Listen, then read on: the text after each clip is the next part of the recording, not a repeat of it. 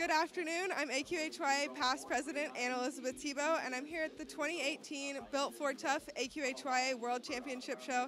I'm here with Erin Mask, who just won a World Championship title in the ranch riding with her horse Figured Out Vegas. Erin, can you tell us a little bit about your horse? His barn name is Ruger.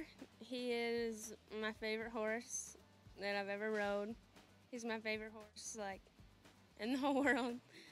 What about him makes him your favorite? He's so chill, but when you go on the show pen, he brightens up and he has a good personality. He'll eat anything. He eats chicken, anything that you feed him, he'll eat. How old is he? He's 9. And how long have you had him? This is my 4th year showing him here. That's exciting. So after so many years, 4 years, what's it feel like to finally get that globe?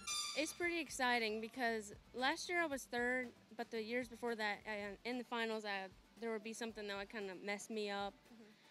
And it's nice to finally overcome what was keeping me held back for so long, so it's exciting. So tell us a little about your go today. What was it like being out there, a little bit about your pattern?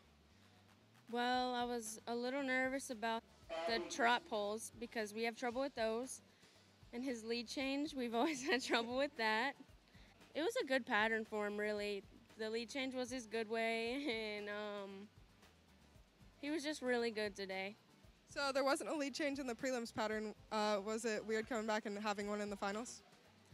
I was kind of excited about it because I knew it was diagonal change, his good way. I was ready for it. Did you have a favorite part of your pattern? Your extended trot looked pretty great. Yeah, I like that. I was nervous about breaking down to it, but we got it, so. Yeah, it looked awesome.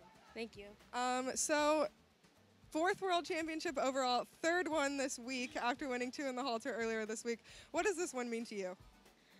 It's special because this horse is special to me. When I got him, he did the roping, and I had him for a little bit as a stud, and I just kind of rode him, and we kind of learned the ranch riding together.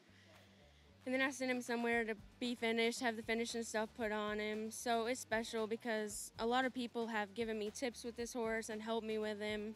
So it means a lot to win it for them too. So who are all those people? Anybody you'd like to thank?